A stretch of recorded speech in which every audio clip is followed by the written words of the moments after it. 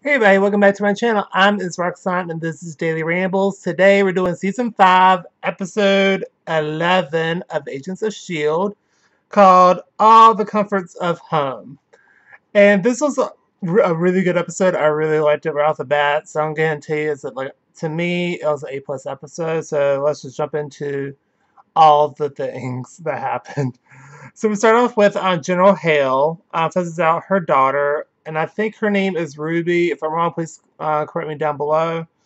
And basically says like, why did she skip school or skip her lessons and all this other stuff? And she's like, I didn't really feel like it. Then she goes, Mom, are you a good guy? And she technically didn't answer and just gave like a very political correct answer, saying that, "Oh, I don't I answer to someone. I don't. I just follow directions." What kind of cop out is that? So then we cut to where the team is home, and then we see a hologram of Rick Stoner, which is I think that's the guy that voices Kronk from Emperor's New Groove. I'm pretty sure that's the same guy. Anyway, it's a super old hologram from the 1970s. And then we cut to where Daisy is awake, and then Fitz and May go to investigate the lighthouse and see what it's about and see what's there. So then they found the monolith, or monoliths, I should say. There's multiple ones. And then they run into Noah, which is like Enoch, or Enoch. Yeah, Enoch. And he's a sentient being and that whole shebang. And so they go on with him, and they see that he monitors potential threats. And then when May looks on a separate computer, they see a potential threat. They see a light in the sky. So they think that an alien is trying to make contact. So they go to investigate. But Daisy wants to stay put because she doesn't want to be in that area because of everything that's happened. She doesn't want to risk it and have the whole world implode, and it's her fault. So then we find out that the lighthouse has a bunch of secret passageways, like a ton of them, so they can just pop out at different random locations. And so they go out and they see, well, Coulson sees a rundown minivan, and Max said, I'll bootleg it and steal it if we return it. So they do that, and they're driving around, and then Daisy is on the computer, and they notice that they're on the most wanted on everything on the planet. They're the most wanted people ever. And the team runs into a cop, but the cop, there was no issue. He'll say, that dude's been trying to sell that minivan forever. How how bad was the price? And so Matt kind of played it off and did his job, actually covered like really good. And he says like, y'all have a nice day, and he just like goes away. And then we cut to where Deke is also there now. So this is funny, like super funny. He literally breathes in. He's so excited to be home, as the team did when they first got back. And he literally hugs a tree and runs into a lady. He's just like, oh, it's a beautiful tree, but maybe you'll come down from the drugs soon. Bye. So he does that, and then he sees first he's about to take an ice cream out of a trash can, about to eat it. Then he sees a bar, and then he goes to the bar and tries beer. He hates it. Then he gets name brand beer. I forgot the name of it. It starts with a V, like a Vimo or something. And he gets drunk off his ass. So drunk. And he literally, then he's like, cheeseburger, onion rings, everything that's crap. And then he literally has no money because he's used to credits, but he doesn't have any credits. And so he tries to leave, then he passes out.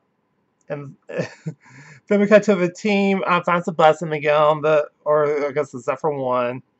And then we cut to where Coulson is playing off his injury with May when he's been playing off the entire episode. He's like, it's fine, I just got a headache, it's fine, everything's great.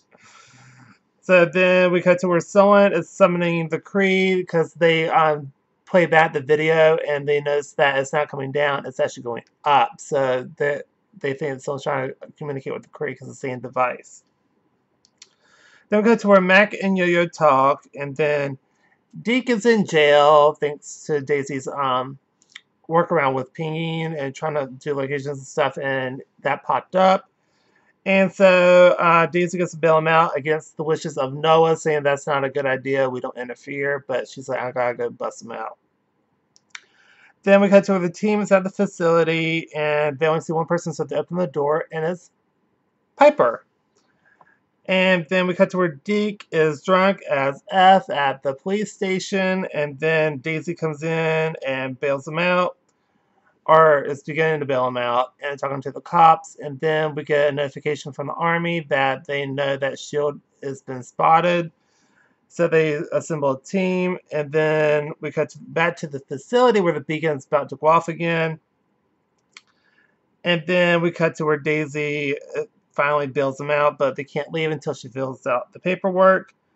Then we cut to where Fitz actually turns off the machine and notice that everything is kind of man-made. And then Piper betrayed them and is working with the government.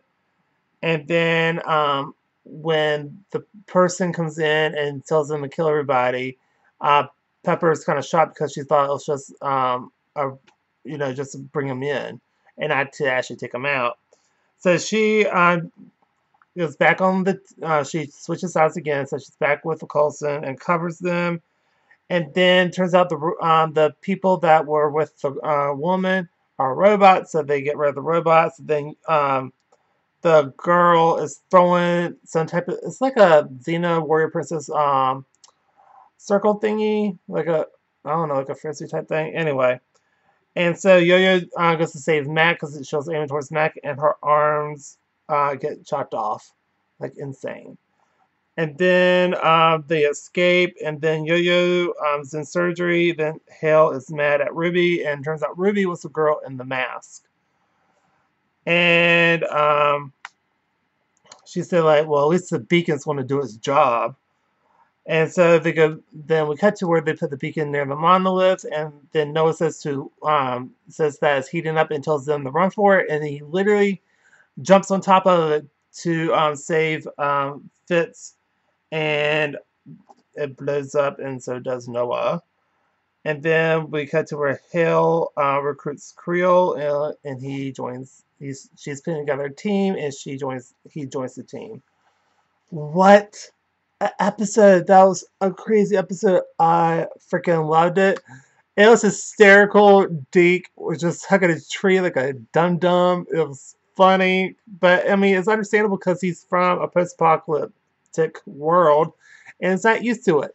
I really loved that. That was great.